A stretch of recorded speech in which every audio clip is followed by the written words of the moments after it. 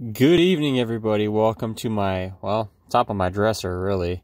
No exotic place for me to do a video tonight, but I do want to give you some hope, and I want to bring some attention to the fact that we, as people, believers in the good, have it in us. We have the innate ability to be positive. It's in us. I know it is, but sometimes the society and people at large think that maybe being negative is the way to go, and that's what society is doing. And sometimes we get fed it, force fed it through the media and social media and the newspaper and yada yada yada.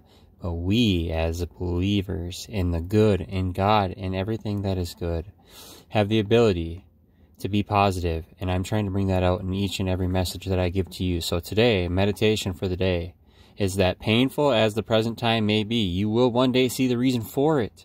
You will see that it was not only testing, but as a preparation for life work which you are to do. You are.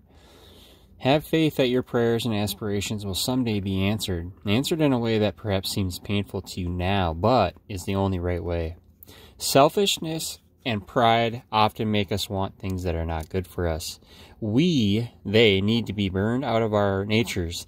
They need to be burned out of our nature. We must be rid of the blocks that are holding us back. Therefore, we can expect our prayers to be answered. Amen. Now, prayers are simply this. That's communication with God. Prayer for the day. I pray that I may be willing to go through a time of testing, and I pray that I may trust God for the outcome. Amen. So I pray that I may be willing to go through a time of testing, and I pray that I may trust God for the outcome. I pray that these messages are being heard far and wide, and I hope that they're giving you guys inspiration to keep doing good and to keep staying sober and live in recovery. And don't forget that there is hope out here.